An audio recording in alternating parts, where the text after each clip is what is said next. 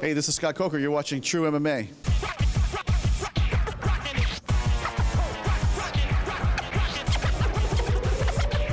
Welcome to another action-packed episode of the Tru MMA Show. This is an action-packed episode that features Randy Couture, Renzo Gracie, Tru's Travels, Celebrity Chef, Training with Tru, fan giveaways, and plenty more. Nowadays, everybody looks like an MMA fighter. Check out this embarrassing moment that happened to me at Gladiator Challenge last week.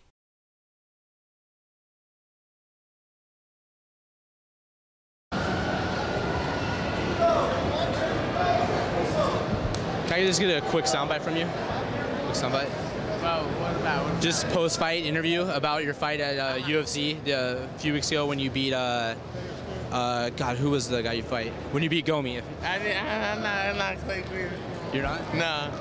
Are you, come on, man, you're putting me on. Nah. You're not Clay Guida? No. All right, sorry about that. For the record, I still think that was Clay Guida. On this episode of Tru's Travels, I head to San Jose for StrikeForce, Nick Diaz versus Evangelista Cyborg.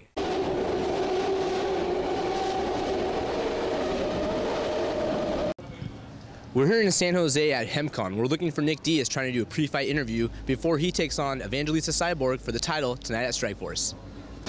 This is Aaron Tru for Tru MMA. You're at StrikeForce, Diaz versus Cyborg. Well, we don't want to keep you too long. We know you're really eager to go get some cupcakes and to go eat. It's cupcake time. Congrats.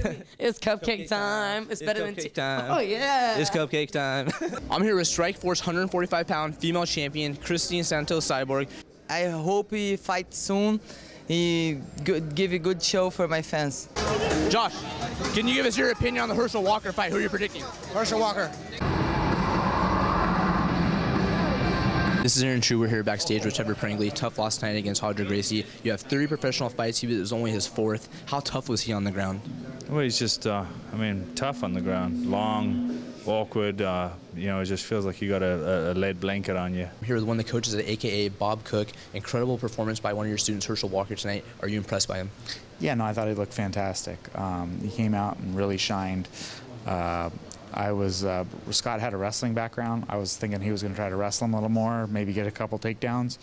But Scott came to stand, it looked like, and hell, they banged it out. I'm still tired. It's the weirdest thing. Who knows? I need to recover, relax, rest my body, and come back strong again. This is Aaron Tru. I'm here at post-fight StrikeForce San Jose with legendary fighter, teacher, grappler, jiu-jitsu practitioner, Renzo Gracie. Tell us about what you think about one of your students' performances tonight. Oh man, Roger was unbelievable. Not only Roger, but Nick Diaz, Jacare was an unbelievable night for jiu-jitsu. And now the boys finished. They finished their fights with submission, so it was perfect. Does it make you proud to see them finish? Because I know you like to see the jiu-jitsu used, but more so to see people finish fights. How did you feel to see all the fights finish? Well, man, it makes me very proud, and it makes me proud to know that all the work that we did is being shown to the world right now. So I'm very happy. Trevor Prangley has 30 professional fights. This was Roger's 4th fight, and he was able to finish him with ease. He was able to handle him the entire first round and then take his back and choke him out. Is he the future of the Gracie family? Is he the next up-and-coming in your team? I don't think the future. He's here already, He's the present, and for sure I will see him becoming a champion. He has all the qualities, and all that he needs is to want. If he wants to do that, for sure.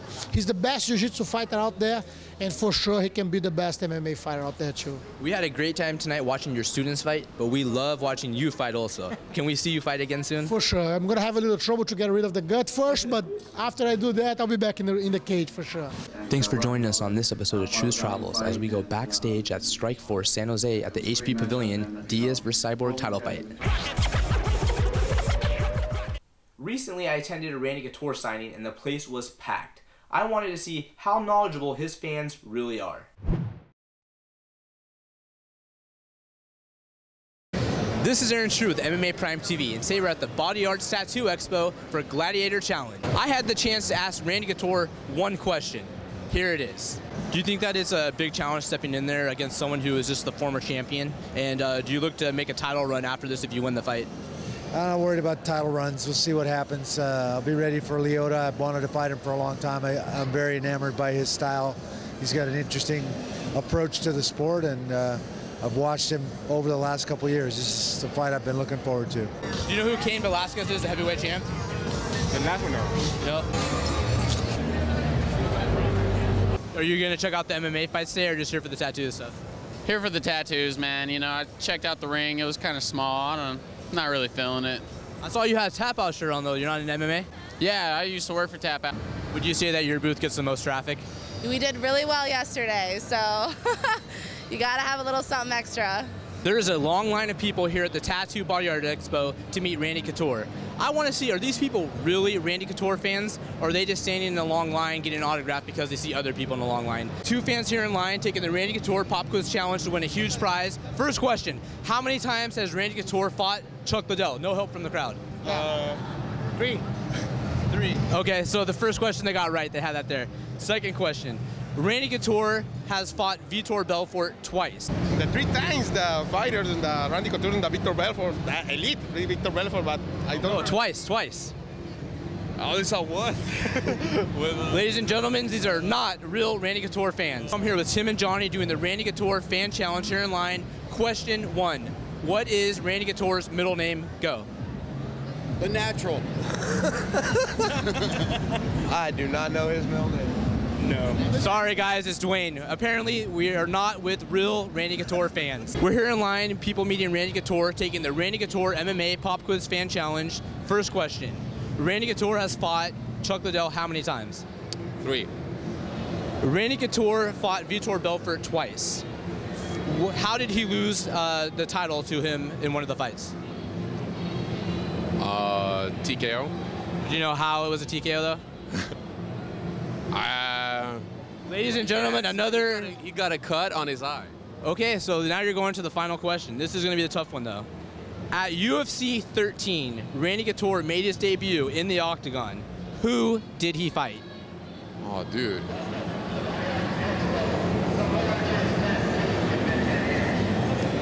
I do not know. Either do I, but since you didn't give an answer, you don't win a prize. Thanks for your time. The best part about the local shows, you can get hands-on right in the action. I'm preparing for a fight March 12th against Lee Honish, and there's a couple of rumors going around that need to be addressed. Apparently people say I got TKO'd by a 13-year-old. Does this look like I got TKO'd to you? No. Go, go, go.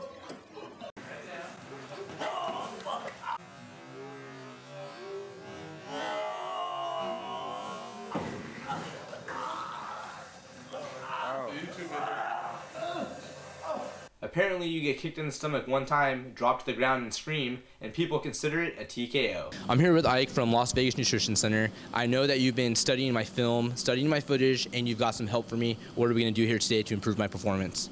Well, unfortunately, I've been checking out your physique, and your bitch tits got to go, and you got to lose that blubber gut. And I was going to put you on a couple of products, but I think since you're built so much like a woman, we're just going to start you out on this female fat burner.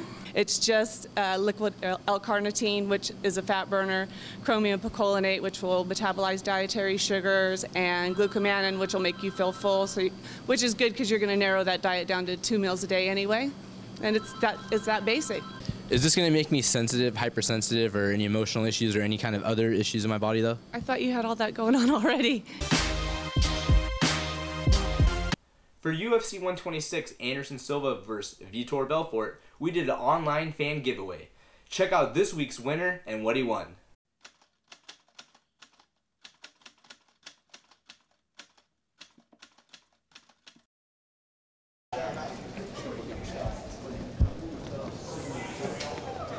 For those of you who know me, you know I'm OCD about hygiene, so this is extremely gross. But in my hands, I hold Jacare's hand wraps. He just successfully defended his 185-pound middleweight championship here at StrikeForce. Cut off the hand wraps, handed them to me. One fan will win these.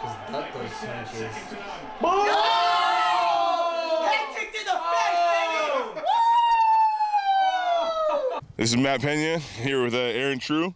Got my gloves that I won off of Anderson Silva's knockout of Vitor Belfort.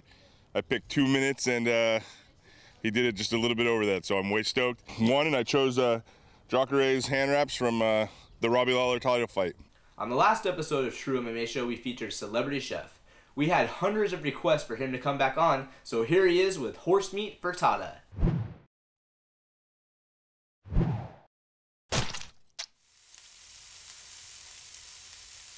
So what I'm going to be preparing for you today is an egg white horse meat omelet. The thing about horse meat is that it's got a lot more protein in every bite. I mean, it was up to you. Would you like a regular cow from Old Man Rivers Farm, or maybe Seabiscuit with a little bit of garlic? Let that horsey sizzle like so. I know Overeem prefers his horse meat, so this is kind of for him. Everyone's been asking me how long have I been cooking horse meat, and you know, all I have to say is Sugar Ray Leonard before he was Sugar Ray, Rocky before he was Rocky, Joe Montana before Notre Dame. They used to call him Horse Gracie when I was cooking for him. Mike Tyson before his face tattoo. The Hogan family before Hogan Knows Best. T.O. and Chad Ochocinco before T.O.Cho Show. Bret Hart before Wrestling with Shadows. Joe Son before his balls got punched in. Mayweather Sr. before Floyd was even born. Vince McMahon when it was still WWF. Chemo before the death hoax. They're all eating horse meat. These are rooster egg. Rooster egg whites are actually, I think, 10 to 12 times the amount of protein as regular chicken egg whites. Aaron Tru needs me to prepare him healthy meals to prepare for his fight. There's no reason he should be eating egg yolks at all. He has bitch tits. There's no reason at all for him to be adding. I mean, he could just tape on. I could give him the yolks and he could tape them on, because that's where they're going. I'm adding the horse meat like so. Taste.